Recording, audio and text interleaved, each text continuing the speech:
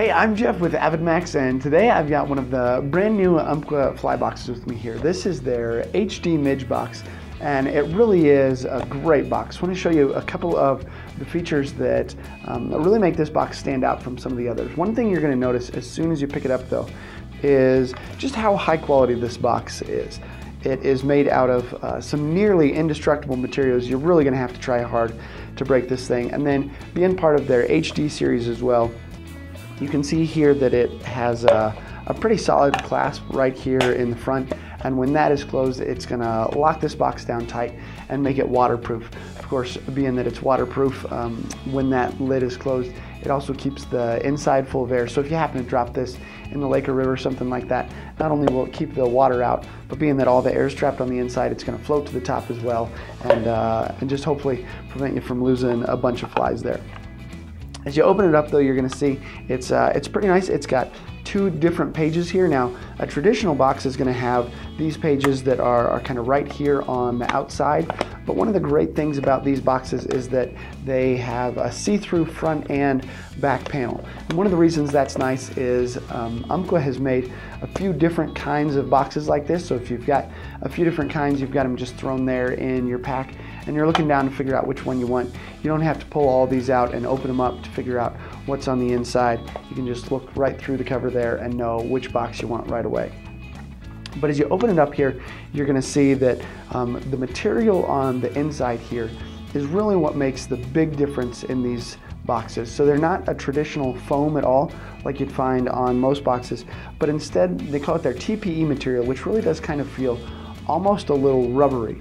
And what that really does is it enhances the grippiness of this. So as you've got your flies in here, even if you've just got them in just a little ways, this TPE material really is going to hold on to them really tight. And that's especially important for a box like this. So this is called their Midge box. And you can see there's a few different reasons for that. So first, here at the top, we've got just a nice magnetic patch there. And that's for some of those really tiny ones that is difficult to even get into the slits here. You can just throw them on the magnets there, they'll hold them real well. And then on this side here, there's also just a couple of slits going down that you'll be able to put some of those tiny bugs in real easily.